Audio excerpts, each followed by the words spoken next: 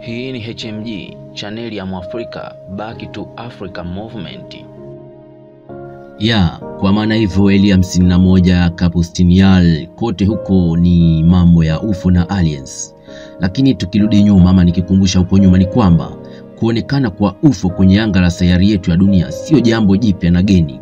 Katika kumbukumbu nyingi za kale kumekuwa na rekodi za vyombo mbalimbali vya kusafiria vya kale ambavyo vilikuwa na sifa za kupaa kama gari za angani, diski zenye mbawa, ndege na vyombo vingine vya angani vyenye mwanga mkali, vyote vilikuwepo. Na katika historia Alliens 51 vishawahi kuonekana, sio kwa sababu labda lipo Marekani, hapana, bali vimewahi kuonekana. Si ajabu hata Tanzania, maeneo kama Dodoma huko Kondoa Irangi, maeneo kama Amboni kote vimewahi kuonekana, isipokuwa sisi hatujui kuchunguza. Jacques Vallée, mtafiti kwenye mambo ya husiayo UFO na ambaye moja ya kazi zake ni ile inayopatikana kwenye filamu maarufu ya mnamo mwaka 1997 Close Encounters of the Said Kind. Mnamo mwaka 1969 Vallée aliandika kitabu chenye mvuto aina yake kwenye masuala hayo kilichokwenda kwa jina la Passport to Magonia. Vallée anasema hadithi za kufikirika kwenye jamii mbalimbali duniani zimeonekana kuwa zina kiasi kikubwa cha wapokeaji wa hadithi zinazohusu viumbe wanaokaribiana na binadamu waliokuwa wakiruka angani na wakitumia vyombo na nyenzo zilizoonekana ni bora zaidi kiteknolojia kulinganisha na zama hizo. Huu ni Jacques Vallée, Passport to Magonia. Waweza kukitafuta kitabu hicho, Passport to Magonia.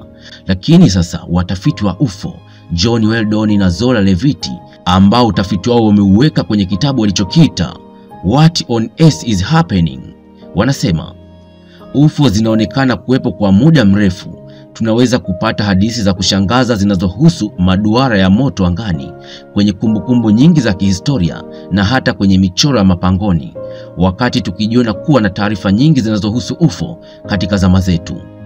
Kila zama zinaonekana kuwa na hadithi kama hizi za kwetu tunazoziripoti sasa kuhusu UFO, wakisema hapa. Huyo ni John Weldon na Zola Levitt, What on Earth is Happening, wakisema kwamba habari za UFO sisi sio wa kuanza kuliziripoti, zimekuwepo miaka mingi sana, kwa maana sisi ni marudio. Ndio maana Alliens 51 halipo leo, lipo tangia kipindi cha Columbus, kipindi hicho cha kina Malkia Karafia akiishi huko Marekani. Ile eneo limezungumzwa kwamba UFO wanaonekana zikiwepo kama vile Bermuda Triangle, Inkapel huko, Capustinial Urusi huko, kumlazi Capustinial Urusi huko na kadhalika. Pengine hapa Afrika, mfano Afrika Kusini masalani ishaikuonekana UFO, Zimbabwe, kote huko vitu vya UFO vimekuwepo. Alliens 51 baada ya Marekani kuona kwamba kuna vitu kama hivyo, ndipo akaweka salio eneo lao la siri. Kama vile unavyoona, kama huu ni mkondo wa maji, basi hapana shaka kutengeneza kuwa mkondo mzuri wa maji. Kama tutazungumzia kuwepo kwa viumbe wengine ambao ni huru kama binadamu, basi Misri ni nukta ambayo haiwezekani kuachwa kwenye mazungumzo haya.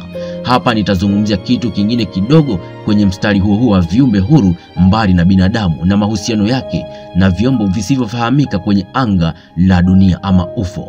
Nikikumbushe kidogo ni kwamba kwenye utamaduni wa kale wa kutoka Egypt ama Misri na watu wake kumejaa visa vingi vinavyowahusu miungu wenye kupaa ambao walikuja duniani, na kati ya mambo mengi ni kuwatawalia binadamu mambo yao na kuongoza. Vyombo walivyotumia miungu hao ni diski za duara kama UFO na ngalawa zenye kupaa. Kumbuka ngalawa sasa hivi tunazitumia katika maji, lakini wenyewe zilikuwa zinapaa, ambazo muonekano wake ni sawa na maelezo ya watu wa zama zetu walioona UFO ama mambo yanayotokea huko katika Alliens 51 ama Capustinial. Kutokana na hadithi za kale za watu wa Misri, Mungu jua ambaye alifahamika kama Ra alikuwa ndiye Mungu wa ulimwengu wote, na alikuwa akisafiri kwa kutumia ngalawa inayopaa. Mungu huyu huoneshwa akiwa na mwili wa binadamu na kichwa chake cha ndege cha tai. Mungu mwana wa Ra aliitwa Horus, ambaye alizaliwa na Mungu mama Bikira Isis. Mungu mwana huyu alikuwa ndiye Mungu wa mbingu, Mungu mwangaza na wema. Horus huoneshwa akiwa na umbile la binadamu na kichwa cha kipanga. Horus naye alisafiri angani akitumia diski yenye mbawa. Waweza kuisoma katika Wallace Bundy's The Book of the Dead, The Papyrus of An. Isis, Mungu mama Bikira aliyemzaa Mungu mwana wa Horus, wakati anatoroka kumuokoa mwanae ambaye ni Horus asiuawe na Seti, alisaidiwa na Mungu Toti kutoroka kwa kutumia boti yenye muundo wa diski inayopaa angani. Chombo alichosafiria angani Mungu Baba Ra kilikuwa kiking'aa kwa rangi nyingi, maelezo ambayo yanafanana na chombo cha UFO. Kuonekana kwa vyombo hivi vya ajabu Mashariki ya Kati viliendelea muda mrefu baada ya matukio kama hayo kwenye jamii mbalimbali kama vile ile 51 ya watu vile wa Egypt. Kumbuka Egypt wenyewe na eneo la siri, japo ni siri, lakini wenyewe wakitumia kama gereza ama sehemu ya mateso. Katika kipindi cha dola ya Wagiriki na ile ya Roma kutoka karne ya 4 BC mpaka kwenye karne ya 17 BC, mara kadhaa vitu vya ajabu ambavyo maumbile na kiteknolojia yake ilikuwa hailingani hata kidogo na zama zenyewe vilionekana katika anga hizo.